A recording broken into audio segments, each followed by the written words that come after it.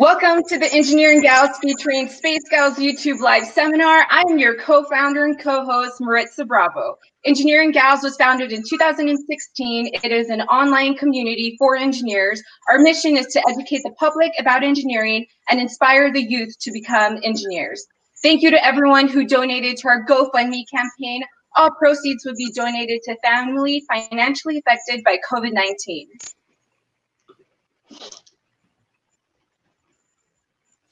Hi everyone, it's your co-founder and co-host Amy Carr. Welcome to the Engineering Gals featuring Space Gals YouTube live seminar. Thank you for being here. If you entered the giveaway contest, please stay tuned till the end to claim your prize, Google Home Mini. And just a reminder, this event is not sponsored or endorsed by any government, corporation, or entity. It's an independent event hosted by Engineering Gals.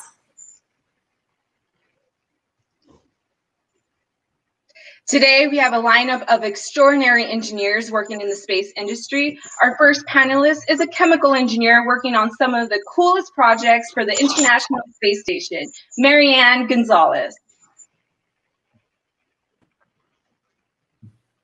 Hi everyone, my name is Marian and I've been working in the space industry for about 5 years.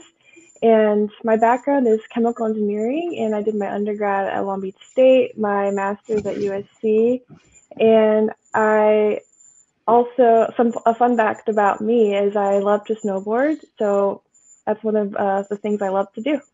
Thank you. Thank you, Marianne, for being here today. We have our second panelist, Naya Butler-Craig. She is an aerospace PhD research candidate. Hi, everybody. Thanks for jumping on. As Amy said, my name is Naya Butler-Craig. I'm currently a PhD student studying aerospace engineering at Georgia Tech in Atlanta. And I work at NASA Glenn during the summers as a Pathways intern, and I'm super excited to be here. Thank you so much, Naya. We are so lucky to have you here today. Our third panelist is an electrical engineer who has worked on the Mars 2020 rover project, Katia Echazareta.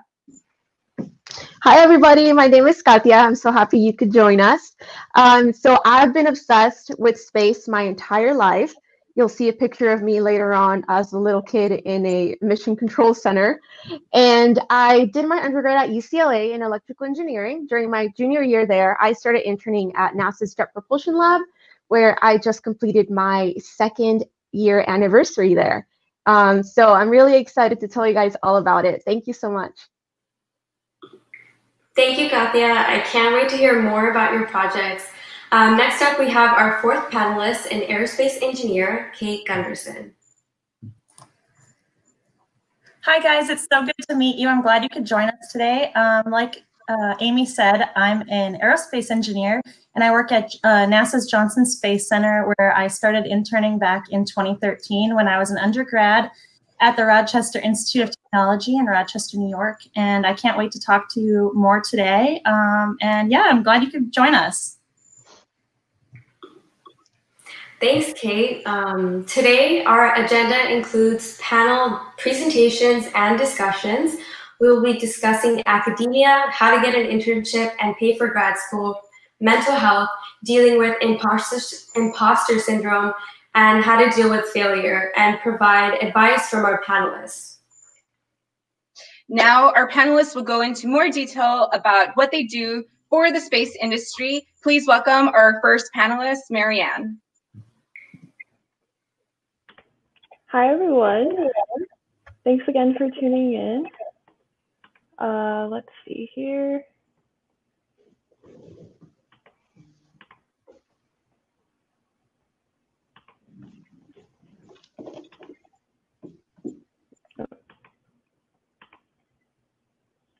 So my name is Marian Gonzalez, and like I said, I've been working in the space industry for about 5 years.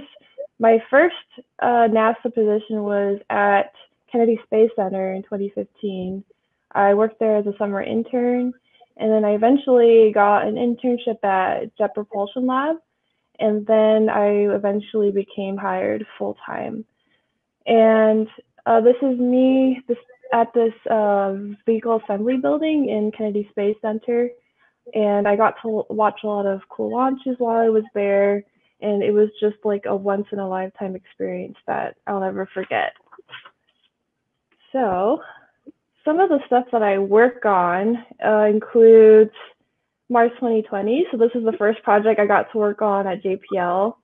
And specifically, I worked on MOXIE, and essentially they want to be able to produce oxygen on Mars autonomously. And the advantage of that is that you could use oxygen to create rocket fuel or have oxygen for life support. And what I got to do was deliver optical sensors to look at the composition of the gas that was coming out. And I also got to do some design work as well. And I also got to build a huge simulation model of operation on Mars. So understanding the conditions on Mars and how all our instruments are going to work together to produce oxygen.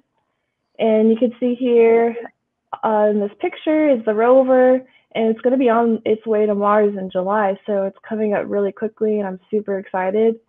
And yeah, it's very exciting. And another thing I work on is the ISS projects. So some of those involve like life support systems and environmental monitoring. So this launch here in this video is actually from last year when I got to go back to Kennedy Space Center and, you know, talk to some old friends and colleagues there. It was great. And then I got to watch the instrument launch to the ISS on a Falcon 9, and also got to watch the Falcon 9 land its boosters. And it was a great experience. My family came with me as well, and it was super fun. So spacecraft atmosphere monitor is essentially looking at the cabin air. So is the cabin air safe for the astronauts? And I got to work on some of the integration and testing of this instrument and making sure everything's okay. And then I also got to work on the gas chromatograph part of this instrument as well. It's another analytical chemistry component. And another project I get to work on for the ISS is the TOCA. So this basically looks at water and then tells you if the water is safe to consume, because a lot of the water on the space station is actually recycled, and we have to make sure that everything's okay and that the astronauts can consume it. So this is an older generation TOCA that looks at carbon and water, and then we're actually going to send another one in 2023, which is a little bit more compact, efficient, and it's meant to go to like lunar missions and Mars missions. So it's meant to be a long duration instrument.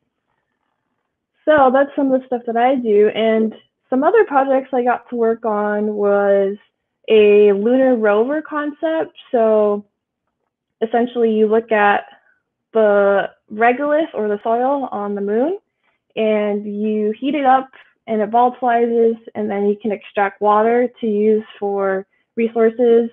And this also looks at other components that might be in the soil as well. So it has some scientific value to it as well. And another thing that I worked on was a concept for a very far future mission, which will be a melt probe for a moon called Europa on Jupiter. And it looks at if there's microbial life underneath its ice layer. So there were some missions that found plumes coming out of these ice layers. So we're suspecting that there might be microbial life underneath the ice and in the ocean. So we want to send a melt probe there to look at it. So that's one of the stuff I get to work on.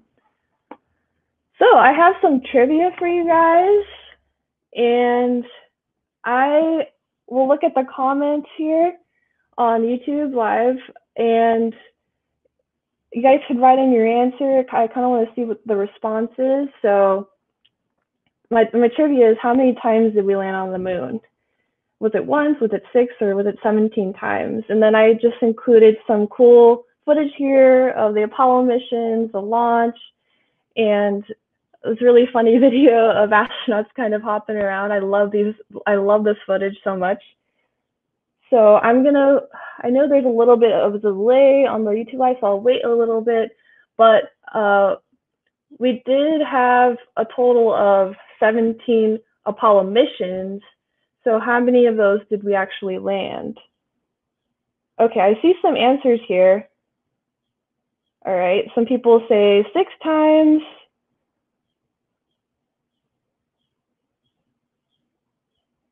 Yeah, okay, great. Awesome. That's correct. So that's 6 times. Right, there were 17 total, and Apollo 11 to 17, with the exception of Apollo 13. So if you know the movie Apollo 13 with Tom Hanks, you know that they had malfunctions and there was a planned landing, but it just didn't end up happening. But thankfully, the astronauts got back safe. So that's an awesome story. Yeah, thanks everyone. You guys got it right. So that's it for my intro. Thanks again for tuning in, and I'll pass it along to the next panelist.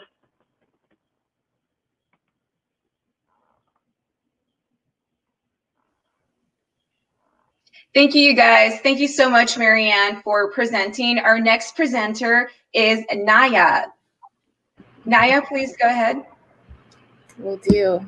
Give me a minute to share my screen. Okay.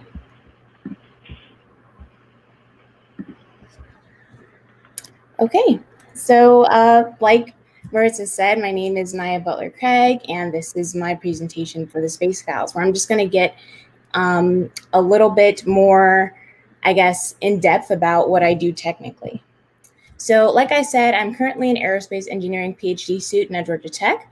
I work in the high power electric propulsion lab there, where I'm a GEM fellow.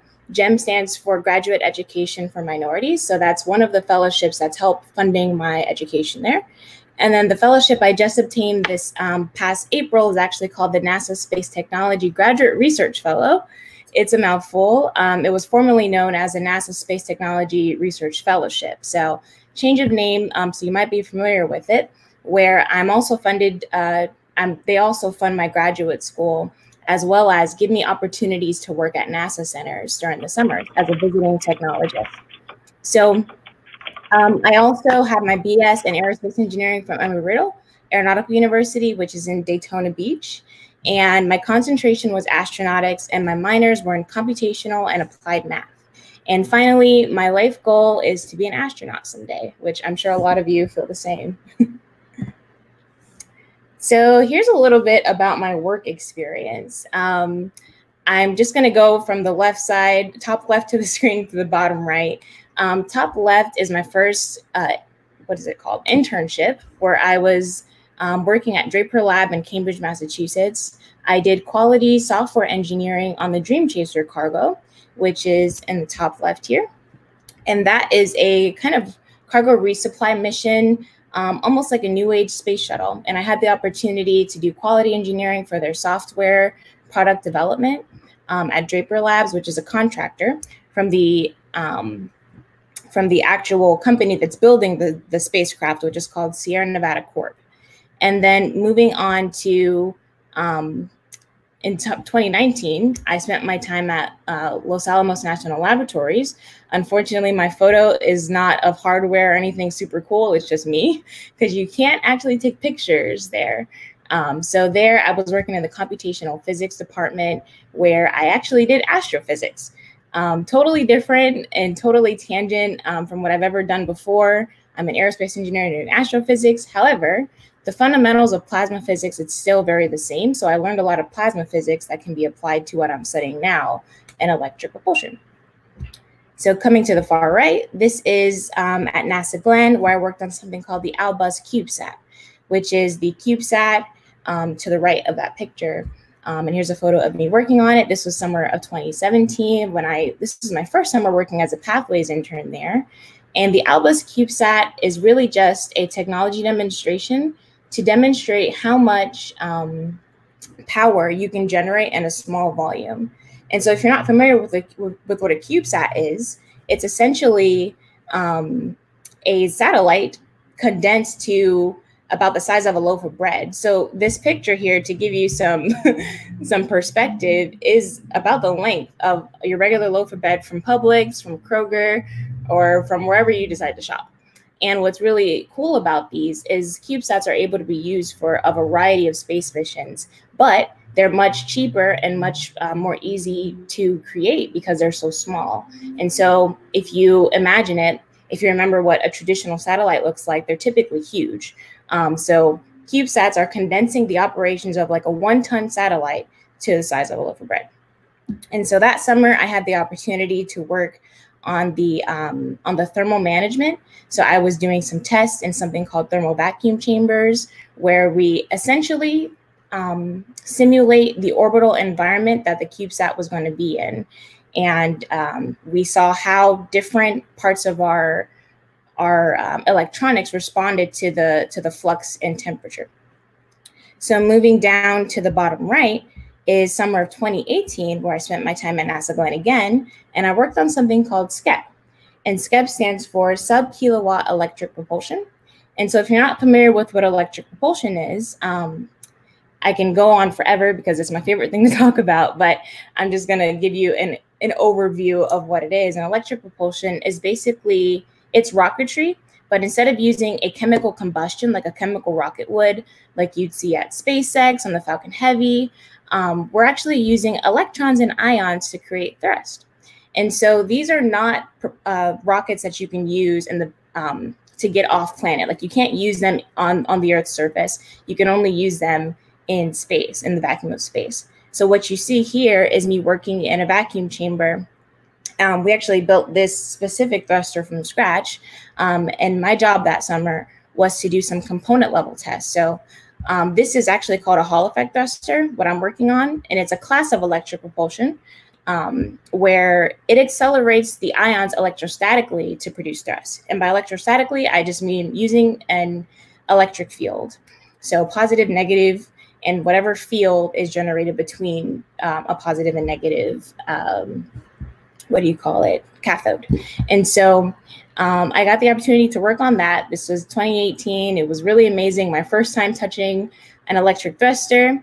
And this picture on the right with the pretty blue plume is actually what it looks like to fire one of those babies. And it brought me to tears. So that's what I do here actually at Georgia Tech, when I work in the high power electric propulsion lab. This is what we do all day. We test a bunch of different thrusters. There's another type of thruster called an ion thruster that we also work on. I won't get into that because I don't have any pictures to show. And finally, this summer coming up, summer 2020, I'm actually going back to NASA Glenn. Although I'll be working remotely due to our current circumstances, but I'll be working on the Deep Space Gateway. And so if you're not familiar with the Deep Space Gateway, it's actually going to be the ISS of the moon. So it's going to be the lunar kind of tag point for a variety of different mission objectives, whether it's landing, whether it's just space missions. We're going to be condensing those different operations to lunar orbit. And I'm really excited about that because the Deep Space Gateway will actually be using electric propulsion. And I personally will be doing trade studies on different electric thrusters to use for this spacecraft. So I'll get to learn a lot about systems engineering in this internship. And so fun fact about me, I actually had the opportunity to go to space with the Albus CubeSat because my name was written on one of the solar panels.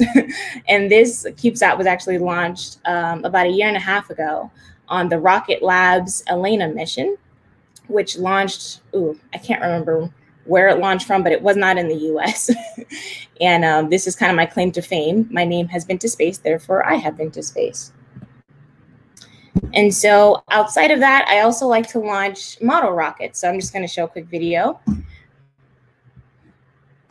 It's Lulu on an F-50. This should move real nice. Purple and black. Okay. ERIC stands for Excellent Rocket in Competition. All right. Launching on 0, 5, 4, 3, 2, 1, 0. Yes! guy's gone. So yes, excuse my commentary at the end of that, but I had a lot of fun. This was an actual rocket I launched at Johnson Space Center for a competition between Pathways interns. Sorry about that. And then I just have a list of some organizations I've been involved with. I won't go into them, but I can definitely talk about these later. And so finally, I have some trivia for you guys. I didn't realize that Marianne was only doing one. I wouldn't do this to you guys, so I'm just going to choose one, and maybe at the end we can answer the others. But my trivia question is, what was the first U.S. mission to use electric propulsion? And so I'm going to give you guys some time to catch up. I know it's a little delayed.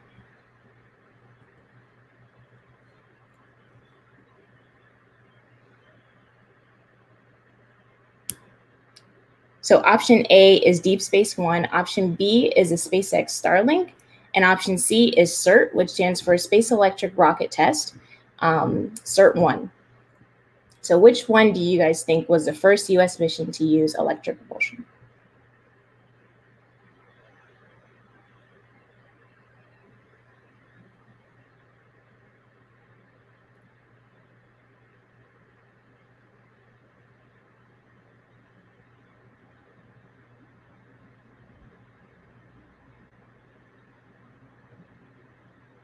Okay, so I see A and B, and I see CERT. Okay, so 2 for C, 3 for C. Okay, 2 for A,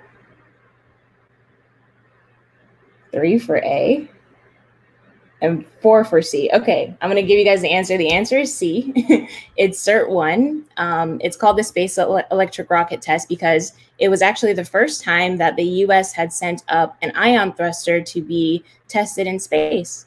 And so this was the godmother of Space Electric Rocket Tests, because this is the demonstration that proved ion thrusters are desirable, usable, and efficient for space operations. So thank you guys for tuning in. I'm excited for the rest of the seminar. Thank you, Naya. Now we have our next panelist, Katia. All right, now I will share my presentation with you guys.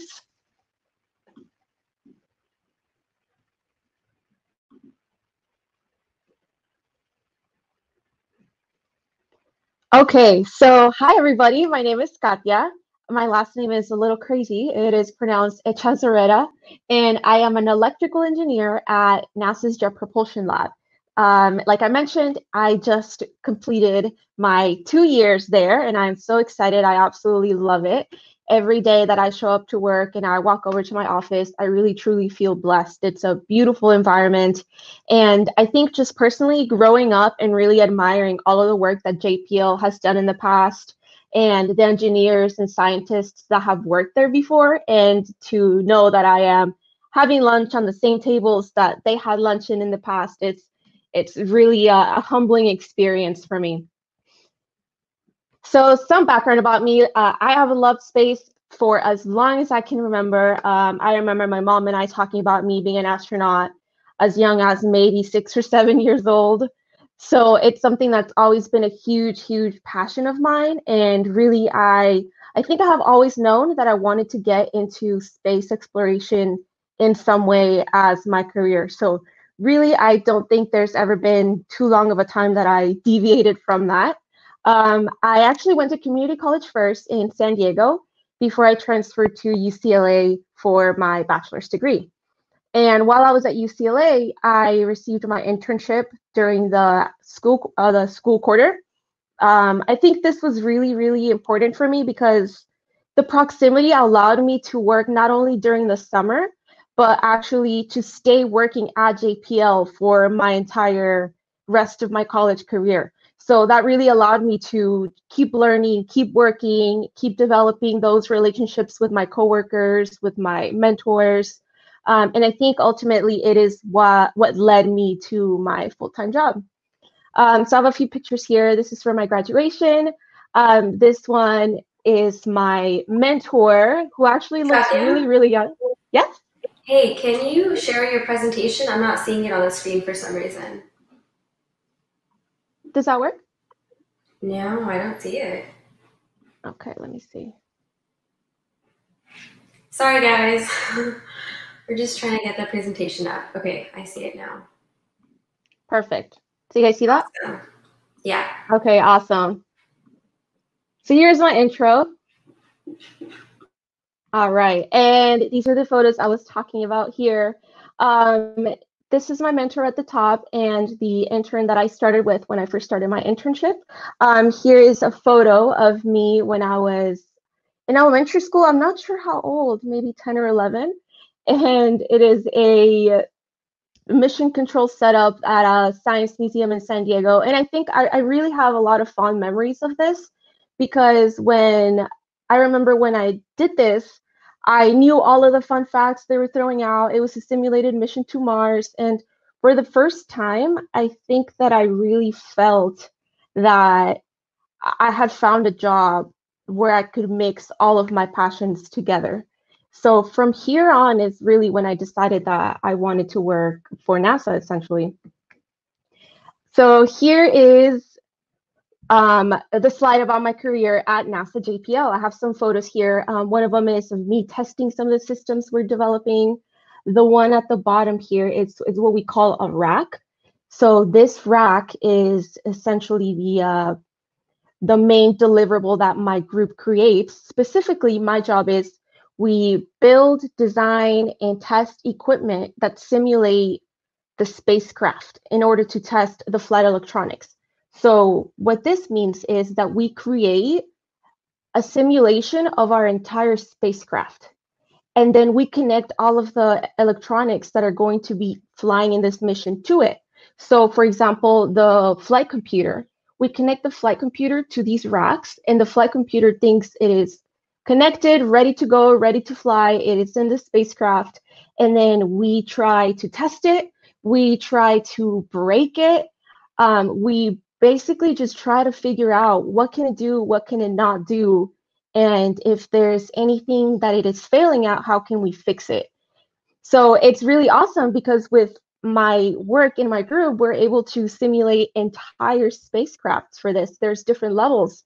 So first we have the computer itself, then we plug the computer into a bigger chunk of the spacecraft, and then we test that.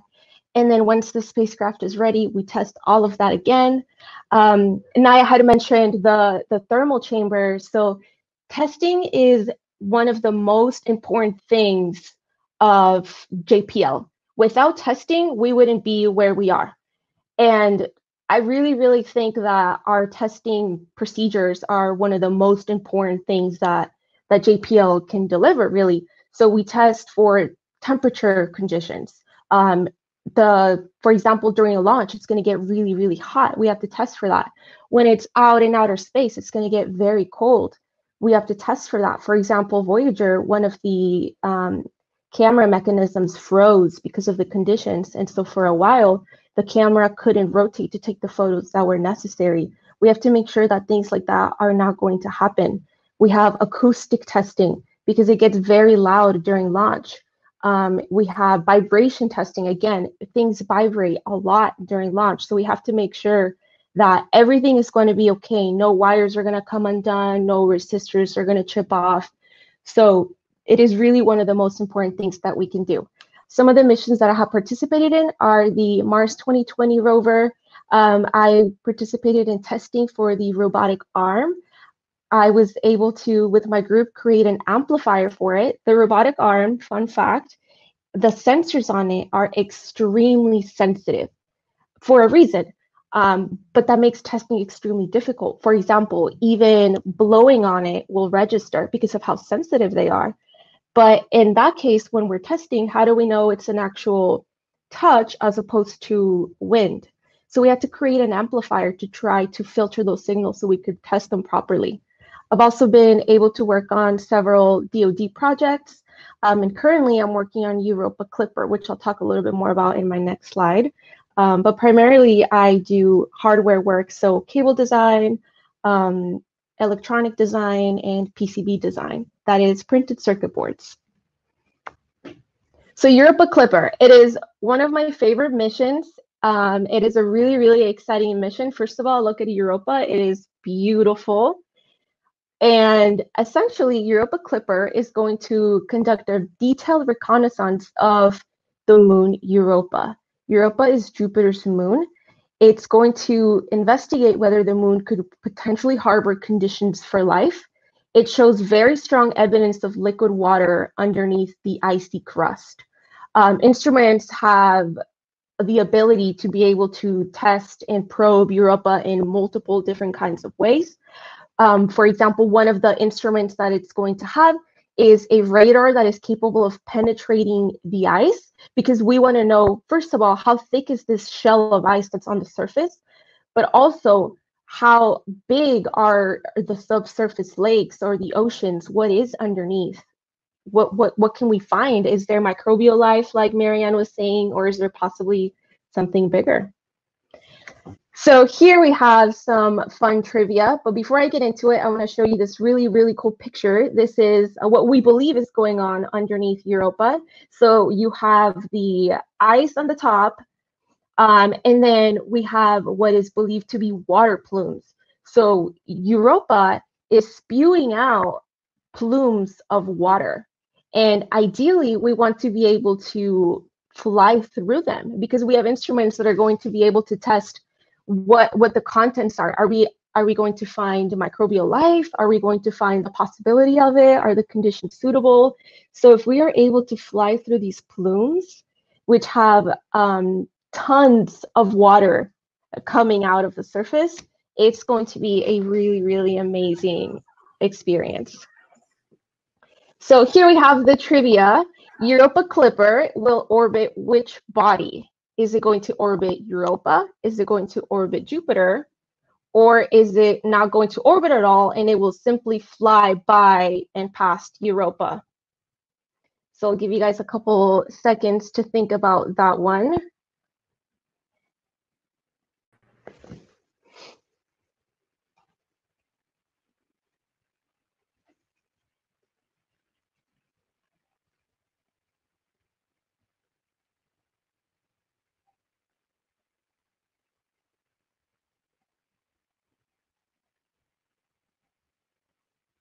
All right, so I see someone saying Jupiter, someone saying Europa,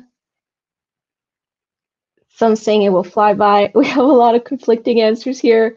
So when I actually first started this mission, I thought Europa Clipper was going to orbit Europa because it's called Europa Clipper, right?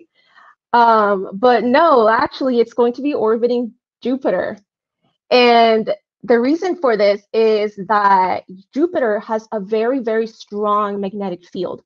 And this magnetic field, what it does is essentially it creates an intense radiation belt around Jupiter.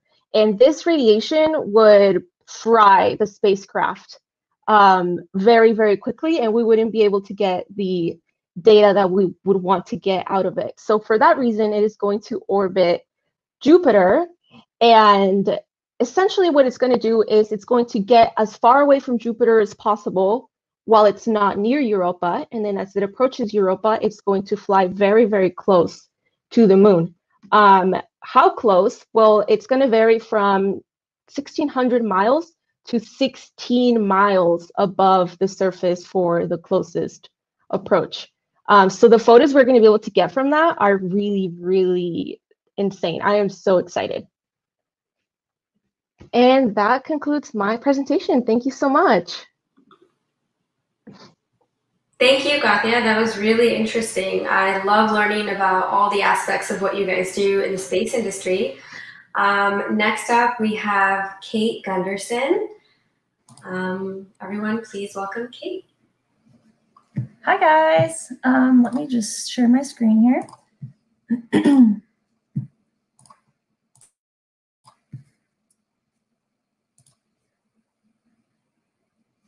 Is it working? There we go. Can you guys see that okay? Yes. Yes. All right, sweet, thanks. All right, so I'm Kate Gunderson, and I'm a mechanical and aerospace engineer, and I work at NASA's Johnson Space Center. And I just want to kind of take you guys through my journey and how I got my dream job and kind of talk to you a little bit about what I do. So we'll get into this. I got my bachelor's degree at the Rochester Institute of Technology. That's a technical school for like a university in Rochester, New York. And I got my mechanical engineering degree there. I knew I wanted to go into aerospace, but I wanted kind of like a more broad degree that I felt could be used in any industry. So I ended up going with mechanical engineering and getting a focus in aerospace. And then after that, I'll get into my co-ops in a little bit, but I started co-oping because they have it's actually a 5-year program because they require you to do internships along the way. So before I started working full-time, I decided I wanted to get a more advanced degree as well. So I went and got my master's degree at Georgia Tech. I got my master's in aerospace engineering. And while I was there, I did research in implementing real-time structural health monitoring into Army Blackhawks. And so that was a really, really great experience. And I'll be talking about that a little more and I can answer your questions. But I felt like my master's degree was a really great time for me to kind of grow my technical competence as well as my self-confidence in my technical abilities. And then also just learn how to find the answers to difficult questions by myself. So I actually did 7 internships, which far exceeded the required amount of internships. But I just loved how they made me feel like even if the engineering classes were really difficult, they made me feel like I could really be a good engineer and built my self-confidence that way. So I did 2 with GE Aviation. And after the first one, I worked like on a part of an aircraft engine. And I knew that I was a big picture person and I wanted to work on the entire aircraft. So I ended up working my way out to Victorville, California for my second internship. And I worked in flight test engineering, which is the picture here. I'm in one of their 747s that they test their aircraft engines on. And then I ended up actually going to NASA for my first internship before I went to the House of Representatives. But I'll talk about that one here, just because it's kind of a unique experience for an engineer to do this kind of thing. But I knew that in Congress, we don't have that many congressmen and women that are scientists and engineers. So I wanted to get a unique perspective because they're making decisions that impact our lives every day. So that was a really unique experience. And if you guys have questions, I can answer them later. But it was really a cool opportunity that's a little different than maybe the typical journey. And then I did, 4 internships with NASA Johnson Space Center. And I actually dreamt of working for NASA as early as 2nd grade. You can see there's a picture of me where I dressed up as Sally Ride. It was actually a snowmobiling suit that I taped an American flag to, and I stood in front of the class, and I was so proud because she was really inspiring to me. And that kind of is where my love for space began. Something that's really interesting, I think, is that I initially applied to 15 different NASA internships, and I didn't hear back about a single one. And so I felt a little, down. But I actually just kept moving forward with it. I emailed every single NASA center and told them I wanted to work for them and sent them my resume. And I'm not kidding you, a couple of them emailed me back. And that's how I ended up getting my first internship with them. So that's just a reminder that sometimes something better is just around the corner and keep pushing forward. So that's how I got my foot in the door at NASA. A lot of times these internships are great ways for you to it's like an extended job interview. So it's kind of a good way to get your foot in the door. One of my internships there was in mission control. I did a couple other ones. This one with me in the mask was, I was testing a spacesuit wrist bearing so that when we go to the moon, our spacesuits don't lock up from all the dust intrusion. So I just have some fun photos to share from work. Some of these I was an intern. This one giant airplane here is the Super Guppy. We can actually transport other aircraft in there. We transported parts of the space station in there while we were getting ready to launch parts of the space station. The cool thing is I actually got to flight test one of my projects in the Super Guppy. It was an iPad mount that the pilots still use in the cockpit today. And so I told them we need to flight test this in a dynamic environment, and they're like, we know you just want to fly, but that's okay. I think it's a good idea. So it was a really cool experience. And then there's a picture here of me with one of our T-38 jet engines that is on full afterburner. So once I started full time in 2018, after I was done with graduate school, I was put on the Gulfstream team. We have 2 Gulfstream business jets that we've outfit for. We do 2 primary missions with these aircraft. One of our main missions is to fly over to Kazakhstan and pick up the astronauts when they land from the space station. And our other mission is to fly airborne science for the science community. And so I am now an alternate project engineer on this aircraft, meaning I'm a liaison between the program and the engineering team. So I kind of oversee all the projects on this aircraft. This one here is the G5. We also have a G3, which is a little older, but it's really cool because the G5 was actually used from Nike. And over on the left, this is a picture of a T-38. These are what the astronauts train in, and what we actually we use these same exact aircraft to train for our missions to the moon back in the Apollo days. So anyway, on the bottom here, one of my primary duties is I'm the point of contact for our optical glass windows. We put 2 optical glass windows in the bottom of the aircraft for airborne science missions, so we can shoot lasers and take pictures of the Earth and use the data for different things, like to map how the thickness of the ice sheets is changing and map the ocean and things like that. So each of these windows is $30,000. They're 1.5 inches thick, fused silica optical glass. And in graduate school, I took some classes on fraction mechanics. So I actually determined the damage tolerance of these windows.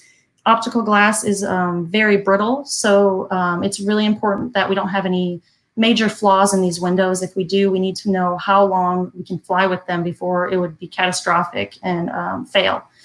They fail very catastrophically compared to like metals would. So the bottom right, I am actually practicing my window cleaning techniques on an old space shuttle window. And then one of my other duties that I just started earlier this year is, and I'll play the video, I am now a flight science officer. Here we are doing a touch and go on the G3. So a flight science officer flies along with the aircraft for different missions, particularly airborne science, and we operate equipment or we help the airborne science customer with any issues they may have. And we're considered air crew, so it's pretty cool. We're on a team with the pilots, and we go, like this one's in Reno, Nevada. We were flying over the western United States to map snow water equivalent for the SNOX missions this winter. And you can read more about that online as well. I don't want to take up too much of my time, so I just want to mention one thing as a piece of advice I have, and that's something my dad told me when I was struggling with imposter syndrome before I started graduate school. And I told him, I don't know why people think I'm so smart. I'm not smart. I just work really hard. And he said to me, being smart and working hard are the same thing. And that made me realize something that I'll never forget. And that is that if you're willing to work hard, it can't be matched, and your dreams will never be out of reach. People will respect you if you work hard. So yeah, I just wanted to leave my social media info here so that you guys can connect with me, and I'd love to hear more from you. And I also have a blog. It's www.caitlingunderson.com, and I actually just did a post about, I just applied to be an astronaut for the first time, which is a dream job of mine, and you can see how the application process works if you read my latest blog post. So here's my trivia question. When does NASA plan to resume launching astronauts to space from US soil? I'll give you some time to answer. Another cool thing about my job is we have astronauts walking around all the time. So they're all over Houston, so they're not as much celebrities as they might be everywhere else.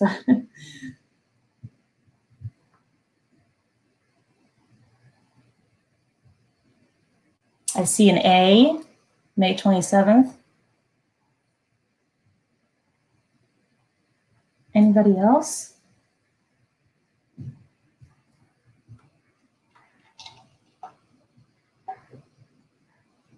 see some more A's. Yep, the answer is A. We're planning to launch with SpaceX 2 astronauts on May 27th, 2020. So I'm getting ready to go shuttle some mission managers and families out to the Cape pretty soon here to get ready for that launch. So I'm looking forward to that. Thanks, guys, so much. It was really great talking to you. Thank you so much, Kate. That was so informative. You guys, it is so amazing that even during quarantine time, we could share all of our projects and we could get to know you guys so like individually, stepping out of Instagram into this YouTube live. I learned so much about you guys, and I hope the audience enjoys this and they got to learn a whole bunch of cool stuff about your projects. So I am so happy. That's amazing. Thank you so much, Kate, for your presentation. Thanks, Nadia. Thanks, Katya. Thanks, Marianne. That was so informative. Okay, so now for the second part of our YouTube live seminar, we are going to go into panel discussions. So we have 3 sections. Our first section is academia. Our second one is mental health. And then our third one is going to be tips and advice for college students looking into becoming, you know, aerospace engineers, chemical engineers, electrical engineers for the space industry. So let's go ahead and go into our first panel discussion, which is academia. So I have this question for you guys, and for the audience, if you guys have questions for our panelists, please put them in the YouTube live comment section and we'll get to your questions at the end. So let's go ahead and start with our first question. So our first question is, how did you obtain your first opportunity to work in the space industry? This is open to all the panelists, so whoever would like to answer, please go ahead. I'll repeat the question one more time. How did you obtain your first opportunity to work in the space industry? So we'll go ahead and get Katya to answer that first. So for me, I have always wanted to work in the space industry and specifically NASA. And I had all of these plan A, plan B, plan C about how I was going to achieve that. And really it started with, first and foremost, getting the confidence to put that application in. Because I think I was really scared at the beginning of that rejection of my dream job that I wasn't even applying. So my junior year in college was when I decided, okay, I'm really going to do this and I'm going to try really hard to do it right. And I think that the biggest thing that helped me out is I was really putting myself out there and trying to get those personal connections.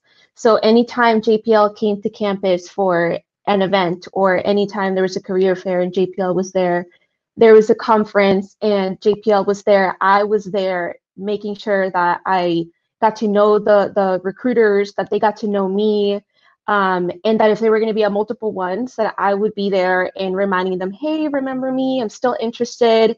And really, at the end of the day, I think that's what made the difference for me. I still did have to wait, I think from the first application I submitted to when I actually heard back, it was about 5 months. So also having the patience to keep trying, keep applying, and not losing that confidence is what helped me.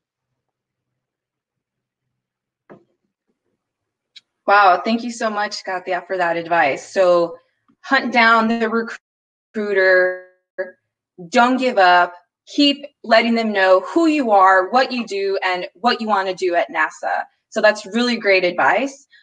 So let's go ahead and get Kate to answer the question. How did you obtain your first opportunity to work in the space industry? Kate?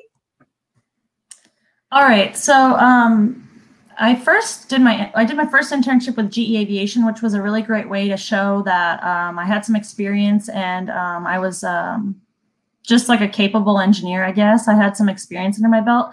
But even more important than that, I think what really set me apart was like I mentioned, I emailed all the NASA centers my resume. And I think doing something like that sets yourself apart and really, not a lot of people might think to just like directly email the person that is hiring. But I think it's a really great way to show how interested you are and kind of get your resume in front of them. And so that's how I did that. And like I said, once you kind of get your foot in the door for an internship, it's a really great way to show firsthand that you're a really hard worker, that you are really capable. And so that's how I did it.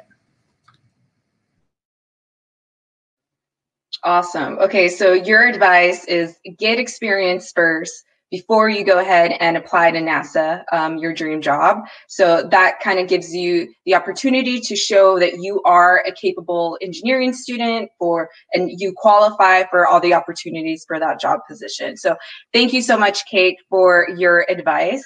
Let's go ahead and get Naya to get, so how did you find your first opportunity to work in the space industry? Sure. So I definitely agree with what the other lady said, but I also have to add in, I actually got my first internship by going to a conference. So the conference I attended was the National Society of Black Engineers National Conference or Annual Conference. And I just kind of put myself I guess you have to prepare your resume, which I actually had help with. So I had a lot of mentors who had experience and who kind of knew what I needed to add there. And then the experience I got like to add to my resume was actually through clubs. So I know a lot of people have the gripe with you need experience to get experience. And so the experience I had was through joining recreational rocket club. So there's a rocket club on campus at Riddle called the actually I forgot what it's called, but it's actually a section of SEDS, which is Space Explorers Development, something like that. And what we did is we did model rocketry, which I showed you the pictures or the video from my presentation of what, one of my model rockets looked like. So even that experience made me a little bit more of a desirable candidate for a company because I got to see my coursework come alive through model rocketry.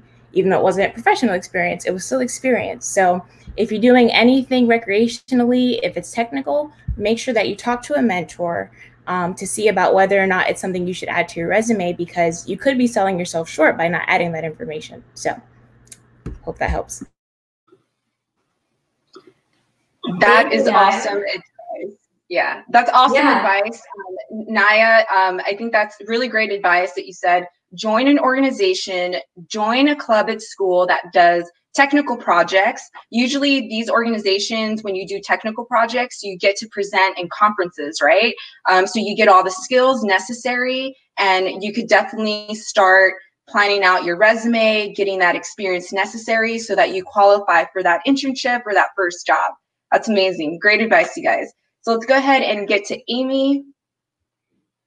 Right. So I love everything you guys had to share about how you guys got your first internship. Naya, I feel like a lot of engineers have this question, which is, why did you decide to go into research rather than industry? So I was wondering if you could elaborate a little bit more on that. Absolutely. So I gotta say, it's definitely a little tricky making that decision. I made that decision based off of what I wanted to focus on in my career. And so a lot of people don't initially know that straight out of undergrad, what they want to focus on in their industry career, but I kind of knew that. And so that was electric propulsion. And when I did my summer internship with NASA Glenn in 2018, and I just kind of jumped straight into electric propulsion. Like I'd never taken a class in it. I did everything, and I knew everything about it through teaching myself, through reading papers online and watching videos and explanations. And so I kind of jumped headfirst into it. And what I noticed when I started working at Glenn doing electric propulsion is all of my colleagues had PhDs. And the people who didn't have PhDs, they had masters. And if they didn't have a master's, they were typically on their way to retirement. And by that, I mean, they probably entered the field a long time ago. So things have since changed. And so it was clear to me that to be competitive in that industry, I needed to have a PhD. I needed to have specialized knowledge about this particular industry. And so that's kind of what drove my decision. That was part of it. The other side of it is it's a personal fulfillment thing for me. Like I always wanted my PhD. I always wanted to be the first doctor in my family, so that, other people in my family can see me as an example, and I can be an example to other little girls that look like me. So those are the two sides of the coin for me. But I would definitely say there is such thing of being overqualified. And I have met people who won't hire a PhD in the space industry because you just have too much knowledge. So again, that's why it makes it a little tricky. I would just say do as much industry research you can before making that decision.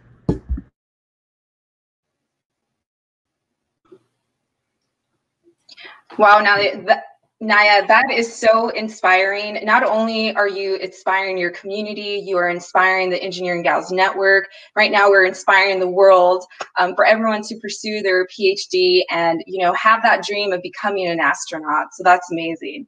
So, okay, so we have a third question. This is for Marianne. Marianne, what would you recommend for people who are looking into going to graduate school? We know we all go and get our bachelor's degree. It is expensive. School is very expensive. How do you manage that? How do you pay for graduate school if you do decide to get a master's degree? Yeah, so I went to USC for my master's, and USC is notorious for being really expensive. I had no college fund or anything, so what I ended up doing was just doing federal loans. And something I learned while I was looking into my master's was that there's no federal grants available, really. So it's mostly loans, or if you can get scholarships, that's great.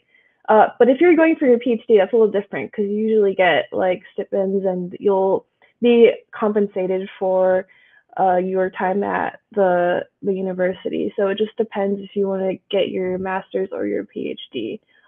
Sometimes your employer will pay for your a portion of your tuition as well. So let's say like you have a job already, look into how they can give you some compensation to help pay for your tuition and reimbursements. If you're going straight from your undergrad to grad school, that's a little different. So you kind of have to find your own money to do that. So definitely take that into account and, you know, look into how many years you're going to be paying off these loans, because that's definitely something you should consider. And I know it's not easy, like it's expensive, but it's definitely a good investment, and just take all these things into consideration when you're thinking about grad school. Okay, so definitely be financially smart with your money. School does cost, and you have to remember that you are paying these student loans back. So you recommend to either work full-time for a company and have a company pay for a portion of your graduate program, or also take out student loans, apply to scholarships. You guys, there's tons of scholarships out there. So it's really great advice. Thank you, Marianne. So let's go ahead and ask Kate. Kate, what would you recommend for people that are looking into graduate school? Like, how can they pay for graduate school? What's your experience? So I have a little bit of a different story.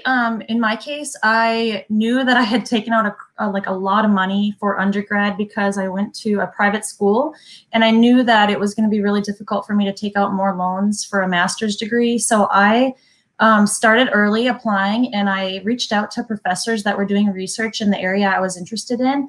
And I told them I was interested in their research, wanted to learn more, and I sent them my resume, told them what I did, and said I'd love for you to learn more about me as well. And I heard back from several, and others I didn't, and that's okay. You need to reach out to as many as you can. And because of that, I kind of had an advisor vouch for me to the committee that brings in the graduate students for that school.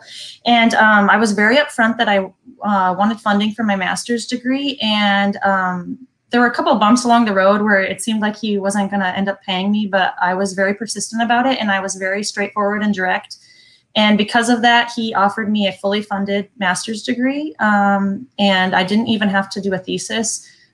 So I think that was maybe, I don't know if that's a unique story or not, but I'm very grateful that I had a fully, the tuition was all funded, so I didn't take out any more loans. And then I also got a stipend, a monthly stipend that was enough for me to live on.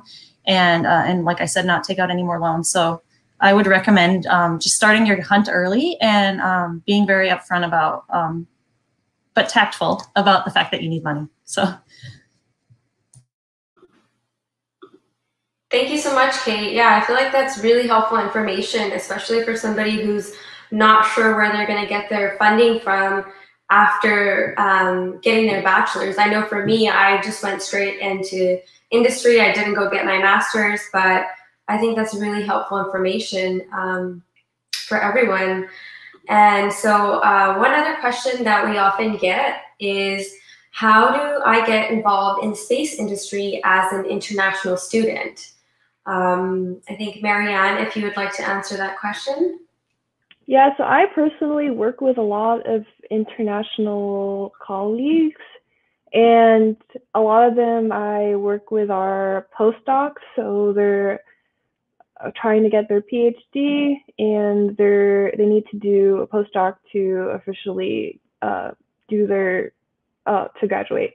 And so, and some others are like foreign nationals as well, and they work on a lot of different projects. So like research projects, some of them are able to work on projects that are actually flying as well.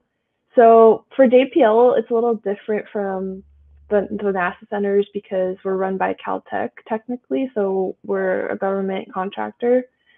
And there's ways to get positions as an international student. So you can, like I said, do postdocs, or you could do fellowships, and you could find other space grants that allow for international students.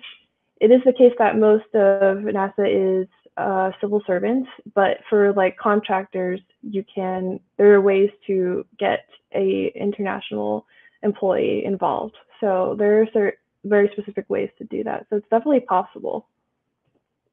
And that's it. Okay, guys, thank you so much. That's going to be extremely helpful for all our international students watching this live worldwide. So I'm going to go ahead and get a question from our audience. So I saw a question from, I'm sorry if I cannot pronounce your name, but it's Paraya Karmi. And her question is, what can we do in high school in order to get funded for the university, and how can we straighten our resume? So she is a high school student, and she's looking into getting the university tuition paid for, and how can she, start building up her resume? Let's go ahead and go with Naya. Go ahead, Naya. Absolutely. That's a great question. I just wanted to make sure this was mentioned when it comes to strengthening your resume and as a high schooler. Personally, in high school, I got involved with a few STEM outreach organizations that were local to the Orlando area, because that's where I grew up. But unfortunately, not everybody has access to those. So if you don't, something I saw was very interesting that MIT and a few other universities offer are online certification classes. So MIT offers, I believe it's called MIT edX, something of the sort, where they offer intro to aerospace engineering, intro to astrophysics, all these different introductory classes that you can pay $50 and I believe get a certification, like an official certification to add to your resume. And I know that doesn't sound like a lot, but honestly, a lot of the times, reasonable recruiters will understand that you may not have access to get that experience, but doing something as simple as an online certification course with MIT shows initiative. So I just wanted to make sure that was plugged.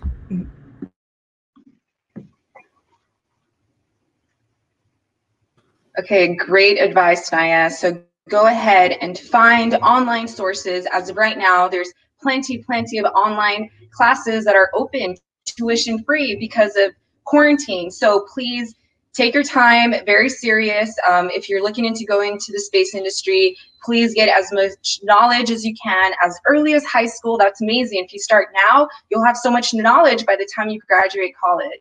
So thank you very much for that live question.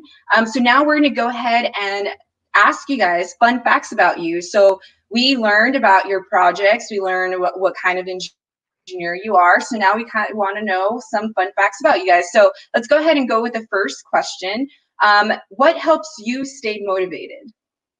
So let's go ahead and have Marianne answer that. Marianne, what keeps you motivated?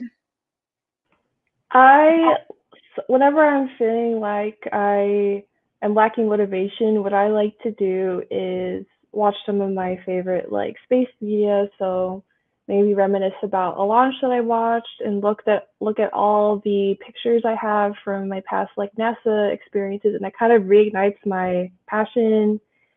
And then I will also go to a lot of seminars related to space. So at JPL, they have a lot of speakers come in, and just watching them speak about space and what they're studying and their science makes me really excited, and that keeps me motivated.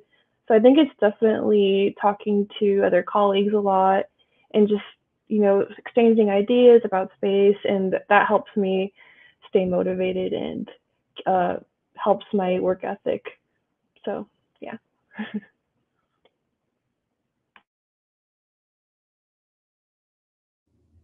Thank you so much, Marianne, for that. So just look at your inspiration. Whatever inspires you, go back and watch it, and they'll definitely keep you into that hard work zone. So let's go ahead and ask one more question, one more fun fact about you. What's your go-to music when you're studying or when you're working? Do you guys have like a a music list, a playlist that you guys go to, a favorite artist? What do you do while you're working just to keep yourself like motivated and keep going at it? So let's go ahead and get Naya to answer that. My favorite music is, it can't be sad music or I'm gonna want to be sad. It can't be like R&B or I'm gonna want to sing and I'm not able to focus. So I actually listen to Caribbean music. My family's actually I have family from Trinidad, and so I grew up in that culture, and we have a genre of music called soca. And soca is considered like jump up, feel good. You're jumping, you're happy. It's just fun music, and so I listen to that to keep me going. Awesome. I do the same thing. I listen to cumbias, to salsa to get myself motivated, go back to the culture, remember where your ancestors came from, what you're doing to become a better person and a better person for your community. Thank you so much, Naya. So now you guys, thank you so much for joining our first half of our YouTube Live seminar. We are going to take a 5-minute intermission. This is going to give us some time for us to just get some water, get up. We've been on live for over an hour. So let's go ahead and do a 5-minute intermission. We're gonna play our video. And then after that, we're gonna come back and then we're gonna finish the seminar with our 2 panel discussions that are pending: mental health, and also what kind of advice our panelists would give to any students or any college students, young professionals looking into going into the space industry. So you guys enjoy the video, and we'll see you guys in 5 minutes.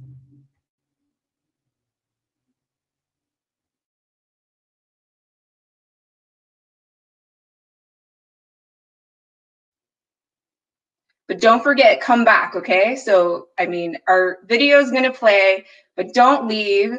We will still be here. We just need a little bit of relaxed time for a couple minutes. We'll be back.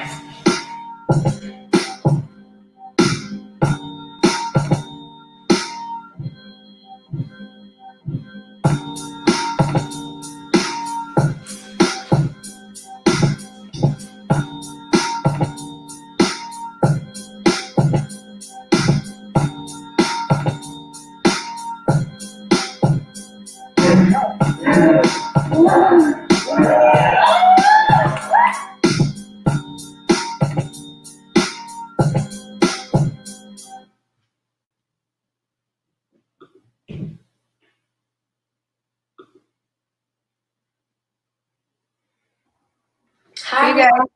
Welcome back. Go ahead. Welcome back, everyone. So hope you guys had a chance to stretch out your legs. And our second panelist discussion is mental health. And we always have a lot of questions when it comes to mental health. How do you balance your work life, your school life, and especially when sometimes your classes are really hard. So some of the questions that, one of the questions that I have lined up here is, have any of you experienced imposter syndrome? If so, how do you address it? All right, so Katya, if you'd like to answer that.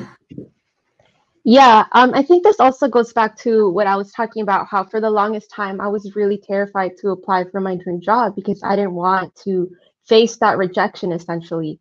And when I started my job at JPL, I remember there were days where I would drive to work and I would sit in my car and I would kind of just be terrified to get into the office because I knew that today I was going to have a review for a board design, or I was going to have to plug in my board for the first time and possibly have to, face what was going to happen if it didn't work or something like that. And so I was really terrified for a very long time, and I started to realize that it was impacting my work because I was coming in and I was scared, and it was really hard for me to shake that off for those couple of first few hours of my workday.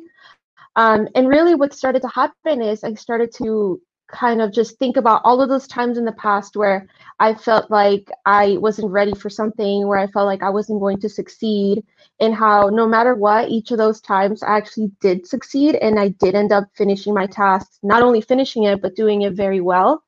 So now something that I do, because I still face this every day, is I try to, have those feelings, let them set in, and then think about all those times in the past where I felt this exact same thing and I made it through it. And really, that's what's been able to give me the confidence. My track record has been able to give me the confidence to say, okay, there's been so many times in the past where I felt this exact thing and I was able to do it. And I mean, just recently, I went back to my first assignment on my Europa Clipper project, and I was looking through it and thinking, oh my gosh, this is so easy. But I remember at the time I was freaking out because I'd never done something like it. So really, it was one of those moments where I was able to kind of have that feeling of looking back and remembering how I felt, but also knowing how I feel now of like, oh my gosh, I can do this. So I try to go back to that every time. Yeah, thank you so much. Yeah, I've definitely experienced imposter syndrome myself, and it's really difficult. I've done the same thing. I would say I like to write letters to myself or remind myself in some way or another that, hey, like I've gone through so much that I could still persevere, and just remember my accomplishments, even like if they're one little thing at a time, that I've always kept going. So I really related to that advice. So thank you so much for sharing, Katya. Marianne, is there anything else you would like to add to that? Yeah, I totally agree with Katya. Also working at JPL, it's very intimidating, to be honest. And my first year there, I was essentially nervous like every day going into work, and my anxiety was at a high level. So I actually, it took a while for me to start going to therapy and actually talking about and addressing my issues with anxiety. And I still do therapy right now, and that's helped me tremendously just deal with imposter syndrome and looking and not having this kind of all or nothing mentality where I'm either a failure or I'm not.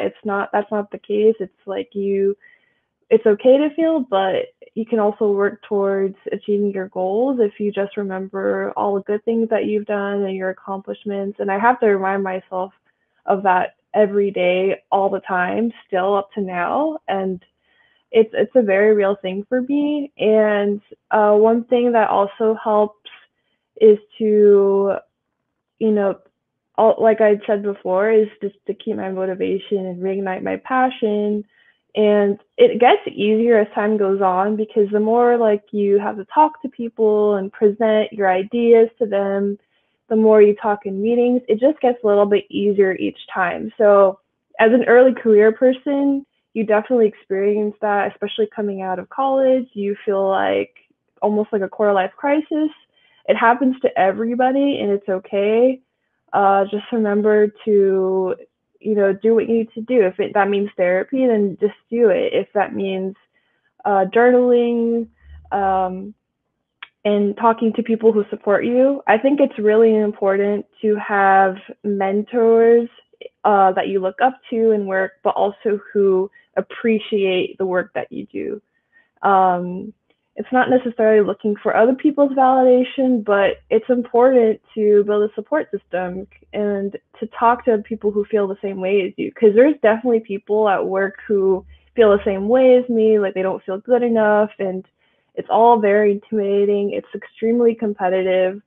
So just know that you're not alone, and a lot of people are experiencing the same thing. And yeah. Thank you, Marianne. Yeah, I definitely really connected to everything that you shared. It's, I feel like it's really important to have people who recognize that.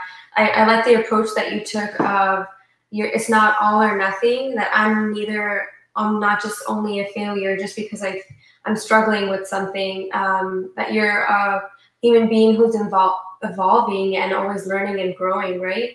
And that's very important that you mentioned that this sort of anxiety tends to happen more towards the beginning of our careers when we're unsure about our potential or capability or just struggling in some way or another. And I just want to say thank you so much for sharing that and opening up about it, because a lot of people, it's important to talk about these issues because a lot of people don't talk about them. And a lot of the times it feels like, oh, is it just in my head? Am I the only person who's struggling with this? But I've noticed, at least when I've shared as well, is I feel a lot better. And then at the same time, other people can feel a lot less alone and know that, okay, they're not alone in this situation and that this affects many people on the regular. So thank you so much, Marianne. Naya, I believe you have something to share as well. Sure, yeah, definitely going to echo Marianne there with therapy, and I know these are unprecedented times. I personally am taking advantage of my school's virtual therapy, where we do it via BlueJeans, which is a video conferencing app. But if you don't have access to any of those types of resources, there are a lot of mental health apps that I've found useful. A few off the top of my head are WellTrack, which helps track your mood and then provides like meditation techniques and helps you to kind of determine where those feelings are coming from, and then, assessing them from there. Another one is called BetterHelp, which I believe is all online, therapy. It does cost money, but you can actually get, insurance, which is pretty interesting. So those are just some online virtual resources I wanted to share for those who don't have access to a virtual therapist.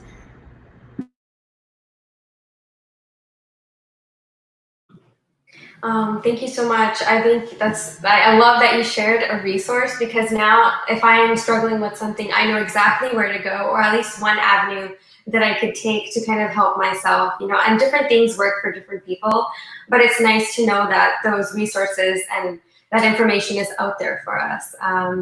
So thank you so much, everyone who talked about and shared their experience with imposter syndrome.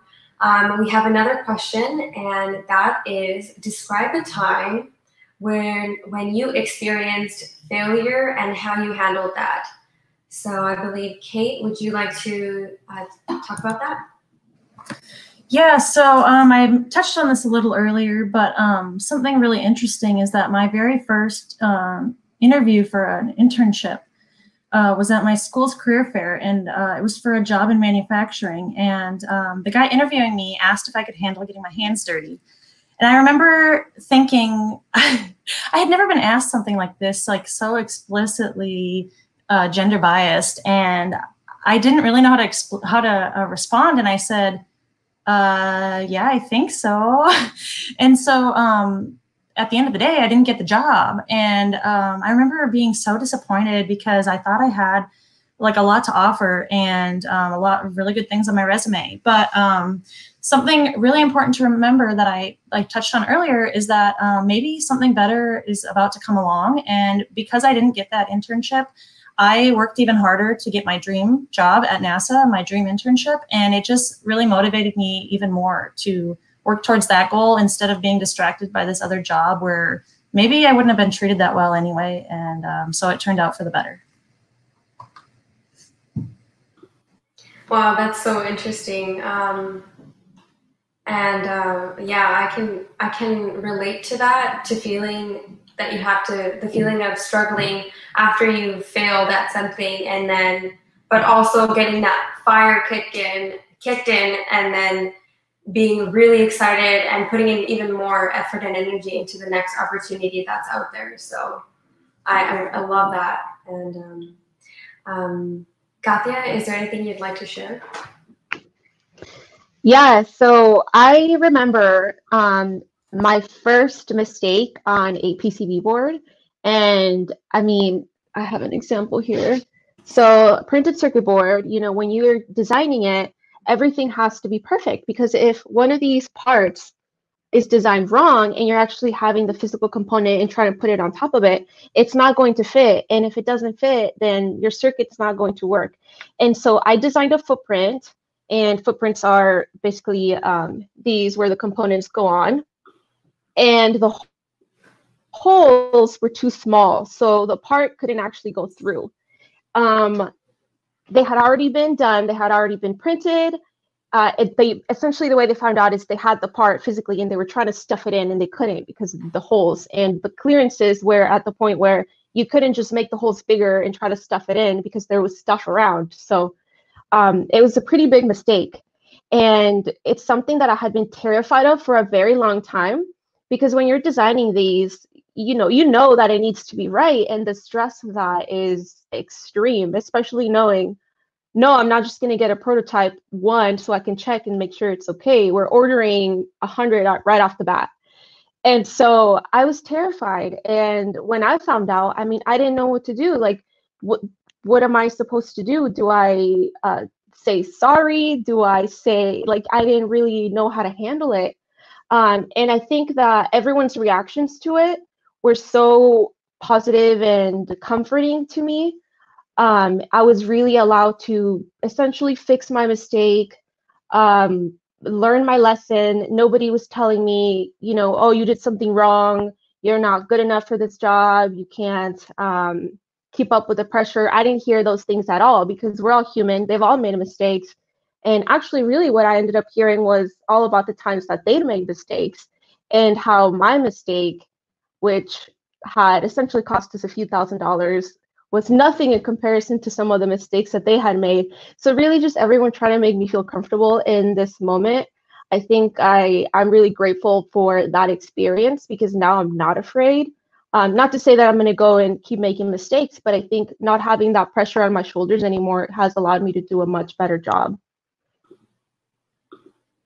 Yeah, that's, I love that you shared that, because it shows how important it is to have a community around you that supports you and lifts you up, rather than, you know, in some cases it can be the other way around, right? And you never know, but it's just as important to realize that your mistakes don't define you. So Naya, I believe, would you like to answer that question as well? Sure. So mine is, I have plenty of mistakes to share in industry and like in my career, but mine is actually academic, and it's when I failed my first class in college, and it was not fun. And just to give you a little bit of background with not talking too much, it was junior year and I had a full course load. It's junior year aerospace engineering classes, meaning everything's aerospace. There's no kind of buffer classes. And so I was taking aerodynamics 2, which in my catalog here, aerodynamics 2 basically comprised just compressible aerodynamics. So I'm an aerospace engineer. Aerodynamics is extremely fundamental to my degree, and I failed that class. There was a lot going on in my life. I was serving on like the regional board for the National Society of Black Engineers. I was in a nonprofit called DreamSource. I was traveling all the time. And it was rough. I also worked 2 jobs on campus because I had to, you know, just my income level was low. And so I had to support myself in some ways. So it was rough, but And none of that really mattered to the professor. We had our own issues as well that I actually had to go take to the dean. But again, none of that mattered. What I got was a D. And it was my first time failing. It brought my cumulative GPA to like a 3.1. I'm on scholarship, so if I fall below like a 3.0, I can't go to school anymore. So it was just like a ripple effect of like terrible things and terrible thoughts in my head that for me, I just kind of believe like, okay, I got a D, no grad school is going to want me. And mind you, this is junior year, my spring semester junior year, which is when you start applying to grad schools with the GPA you have at that time. So I was freaked out. I just thought all of my dreams and goals and plans were in the gutter. It took a lot for me to get out of there. First, I utilized a lot of different mental health resources, including the suicide hotline. No, I was not particularly like ready to, excuse me for if that was triggering, by the way, trigger warning. But no, I wasn't ready to do the act, but I was having those thoughts. And so I think a lot of people believe that in order to use that resource, they need to be extremely suicidal. And I don't believe that. I believe as soon as a thought comes into your head, if you have no one else to talk to, please call the hotline. And so I like to share that. But at the end of the day, it took me like about a month or two to recuperate from that pain. I just decided that wouldn't be the end of my story. I retook the class in this fall semester of my senior year, and I actually ended up getting an A. I took 18 credit hours that semester so I could still graduate within 4 years. Not that there's anything wrong with graduating in later than 4 years. Again, I'm on scholarship, and so after 4 years, no more scholarship. So I still had to hustle. And I was able to come out victorious in the end, just because I tried again. I didn't allow it to keep me down. And I think that was the decision I had to make in order to move forward. And I believe that was like, it was a breaking point or a turning point in my academic and professional career, because how you respond to failure is going to determine how well you're able to succeed, because failure is going to come with success no matter what happens.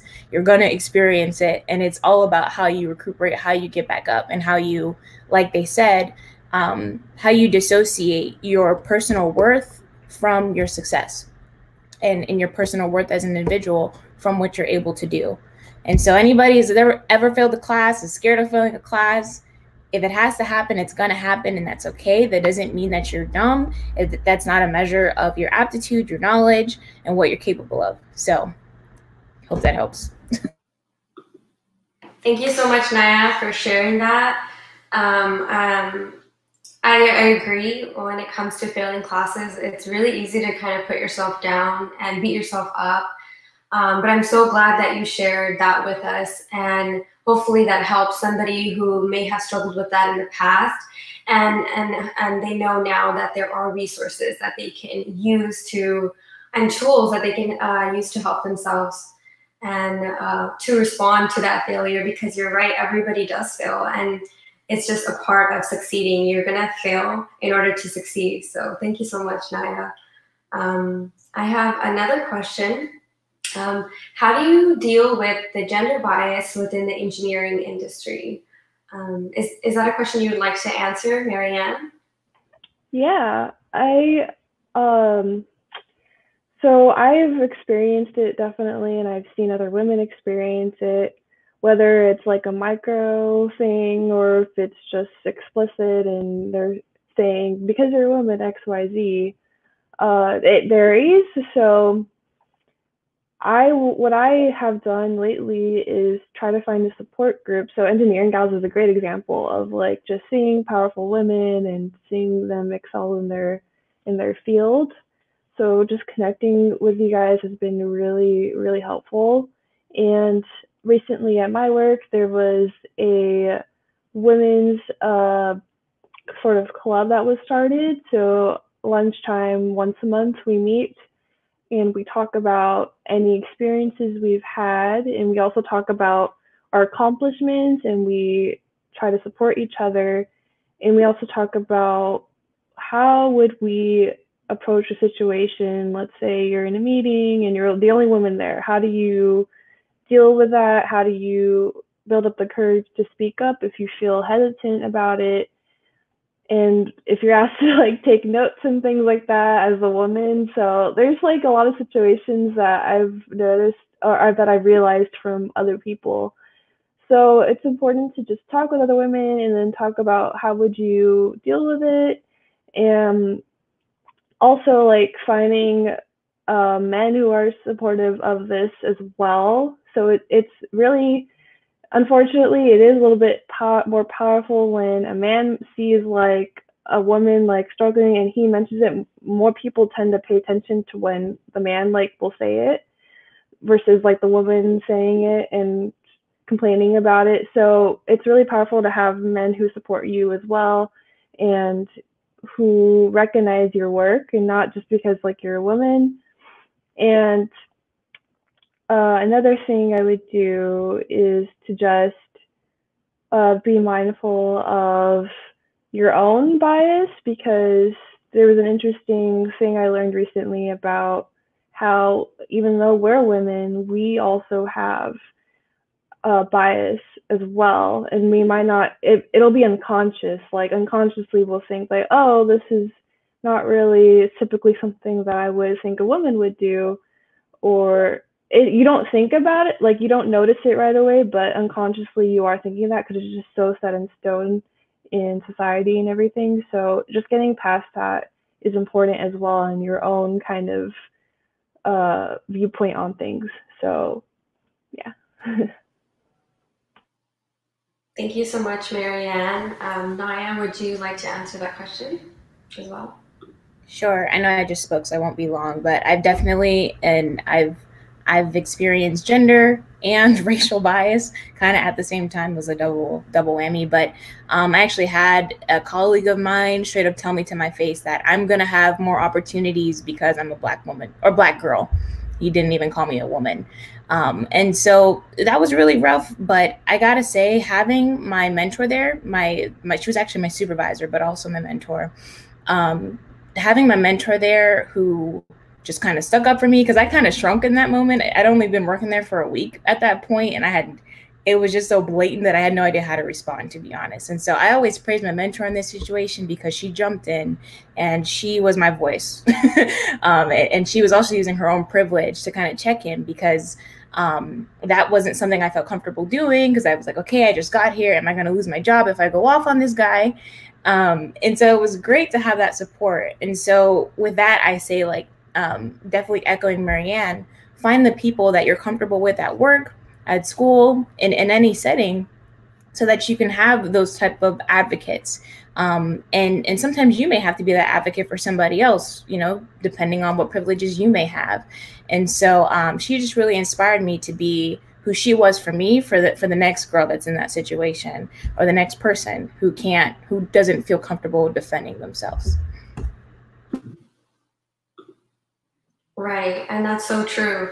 Finding that community and support system is huge, right? And then I always feel like, we're stronger together. So Kate, would you like to add anything to that? I'll be brief as well, because I think these ladies covered it really extremely well.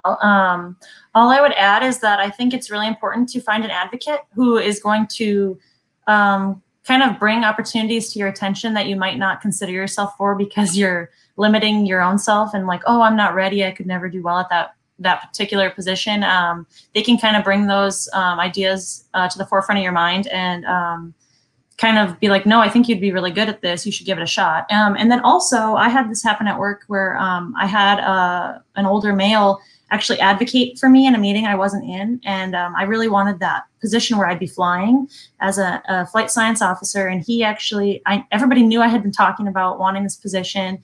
Some people maybe mentioned at the meeting that I needed to wait my turn and it wasn't the right time for me. And he mentioned to them why I would be really great for that role, and made it less about me and more about my wanting to help the organization and how it would make me a better engineer for the organization. And it wasn't just about me. And I think it's really good. That shows that it's really good to have an advocate in your corner who's going to speak for you when you're not there.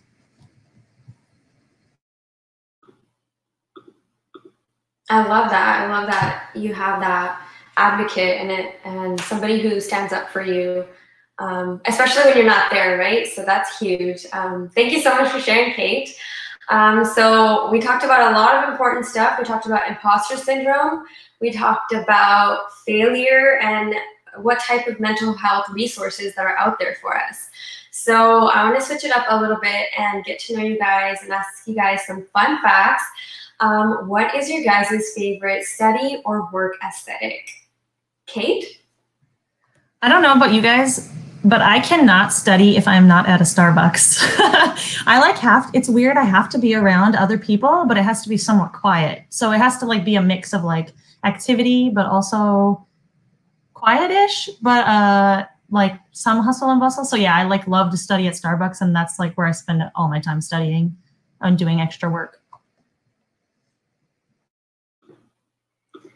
Yeah, that's so funny you say that, but I definitely am addicted to Starbucks. And I love going and just being around other people that are studying on their laptop doing the same thing as you. I feel a lot more focused than I do at home. So that's awesome. Maritza, would you like to take over and introduce the next section? Yes. Okay, guys, these are all very, very important discussions, and I learned so much, and I could relate to all of your stories because, you know, there's been instances as an engineer myself, I've been put in those positions as well, and I'm pretty sure our audience can relate. So thank you so much for being, you know, sharing your story. So, okay, so we're going to switch it up and go to our third and final panel discussion. And this is just overall advice. So as you guys know, Engineering Gals, we're based on Instagram, and Amy and I, we've created this brand. We've created this community. We understand the importance of branding yourself online. But as an individual, how do you network and how do you brand yourself online? Does anyone want to answer that question? Let's go ahead with Katia first. Yeah, so one of the biggest things that I have tried to do is, first of all, you have to keep a really clean image online because a lot of employers and even universities are looking you up online, and not only on your LinkedIn, but also just what is up there for you. I remember actually for my JPL internship, my mentor did tell me that they did look me up online, and one of the things that they found the most impressive were all of the recognitions and awards and interviews that I had for different newspapers and things like that they found just by Googling my name. So those things are very, very important. Personally, when I was hiring my intern for this upcoming summer for our project, we did the exact same thing. So they have their LinkedIn set up. You can see their photo on there, and now you know what this person looks like. So if you do a little bit more digging, you're going to be able to find some other stuff, because, you know, when you're hiring somebody, you're not just hiring someone who has the qualifications you're looking for. This is somebody that you're going to have to work with possibly every day. So you want to hire somebody that you're going to get along with, that you're going to work well with. So that's, I think, my biggest tip in that sense, to make sure that when you Google yourself, the stuff that is out there for people to see about you is something that you would want a possible employer to see. Yeah, most definitely. That is extremely important. As you guys know, we're all like the last millennials. Right now, we all experience social media at such a young age, starting with MySpace, there was PhotoBucket, there was Facebook, now there's Instagram, there's LinkedIn, TikTok. I mean, the list goes on. And, you know, I kind of, when I started going into college and I started Googling myself to see what images came up with my name, I found some like MySpace PhotoBucket photos, and I'm like, oh my God, like, how do I delete that, right? So that's definitely very, very important. Google yourself, go to the Google Photos and see what comes up. If you don't like your photos online, try to go back and like delete it. I mean, I know I was trying to delete the MySpace photos, but MySpace doesn't exist anymore. But that's like if you really, really dig. So definitely keep a clean slate online, you guys. Remember, employers are looking at every single social media that you're on. So, you know, present yourself well online. So I know, Naya, you had something to add to that as well? Yes, definitely echoing Katya. That's super important. And quick note, I've actually met more scientists and engineers through Twitter than I have through LinkedIn. So if Twitter's your thing, if you're trying to get connected in that sense, definitely get on there. Science Twitter is huge.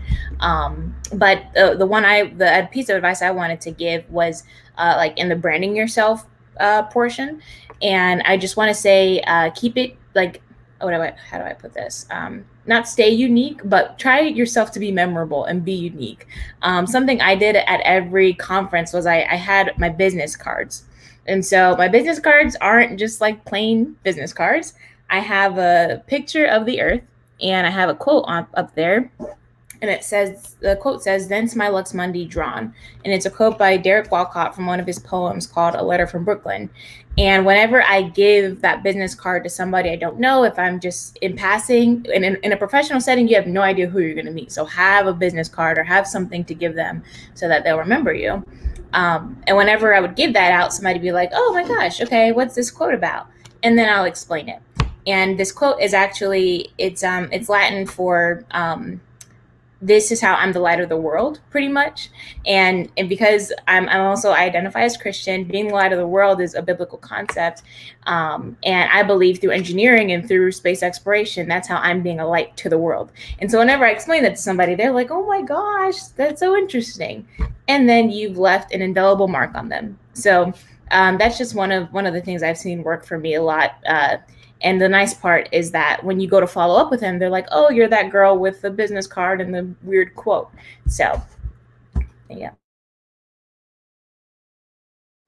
Well, that's like really great advice. I have a business card, but it's not as interesting as yours, Naya. So I'll definitely add an inspirational quote so that it ingrains into people's mind and they remember me, right? You always want to leave an impression on someone, a positive impression, so they remember you. So thank you so much for sharing. So I believe we did receive a question from the audience. Someone's asking about research topics. So go ahead, Marianne, if you want to answer that. Yeah, so some research topics, if you want to do like fellowships in the space grants and everything like that. So a lot of NASA's work is early concepts, so like we conceptualize a mission. So for instance, the stuff that I worked on, which was like very early research, was the Europa melt probe. So there's no planned like mission for that yet, but people are looking for ideas. And there's a thing called a decadal survey that NASA does, and it's a survey of all the NASA projects and what people are interested in for the next decade or so, and what the new up and coming technologies people are into. So in a lot of if you go to NASA technical reports, there's a lot of research topics that are on there, so you can see examples of what people have done. And the first thing that I did was at Kennedy Space Center was actually research. It wasn't a confirmed flight project yet. It was kind of almost there, but not yet. Now it is officially for a lunar rover, but at that time it was research. So we were trying to understand, how do we take regolith from the moon? How exactly do we design something to heat it up and analyze it? So it's things like that. So that's an example of in situ resource utilization. So that's ISRU, which is on my shirt actually. That's a big topic right now because in situ resource utilization research is important for the Artemis program and Gateway, because that's how we're going to get resources from the moon. That's how we're going to limit our mass to explore the moon and explore the Mars as well. So we need to be able to use resources that we have available and like minimize what we bring with us. And another thing you can get into, like there's a huge like research, there's a lot of research topics you can get into. So some people I know, they're more on the chemistry side, so they'll work on materials. It depends what your discipline is. There's some physicists I know, so they work in like computational physics, so simulating like particles. So it just depends. Like there's a whole lot of topics you could do. It just depends what you're passionate about and what interests you. So I could, yeah, there's a lot of things you could do. So there's definitely research opportunities available for if you're an international student and you want to do fellowships and like grants and stuff. So yeah. Awesome. Thank you so much, Marianne. Okay, so looking at the time, we're almost going to hit 2 hours. So we have 6 minutes left. Thank you guys for all of your questions. Now let's move on and wrap this up. Let's go ahead and let's see. Okay, let's take it away, Amy, for closing remarks. All right, thank you guys. So thank you, Marianne, Katya, Naya, and Kate for your time. Thank you for being a part of the panel. Your online presence is definitely inspiring the youth to become engineers.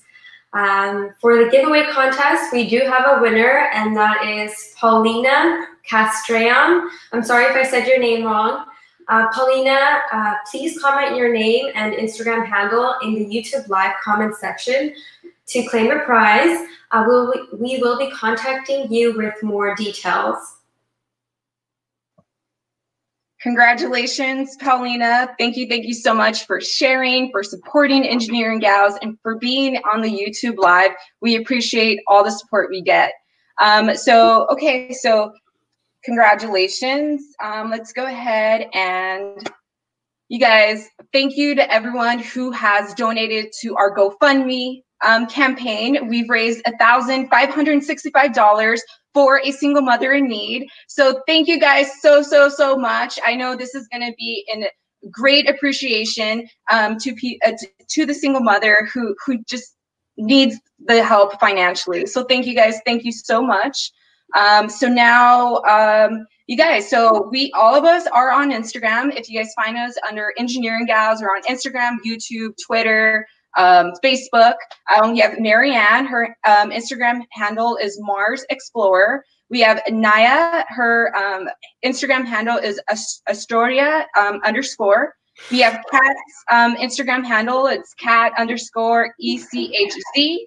And we have Kate's Instagram handle, which is ndakota_Kate.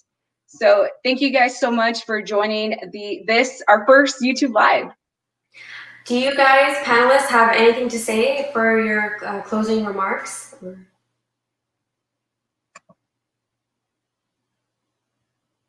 Okay. Don't jump in all at once. Okay. So you guys know where you guys can contact and see everyone on Instagram. Thank you guys so much, and I've had a wonderful time talking to every one of you and getting to know you guys a lot more, and I learned so much about the space industry. Thank you to the audience for joining us on our first online virtual conference. Make sure you guys follow Engineering Gals on Instagram, Facebook, YouTube, Twitter, and stay tuned for our future events. So till next time, I'll see you guys later. Bye. Thank you, Maritza and Amy, too. Yes, I was going to say that, too. Yes, thank you. They did a lot of hard work for this, so. It's been fun. Awesome. I think we could just play the video now, and then it's the end. Thanks, guys. Thanks for everyone joining in.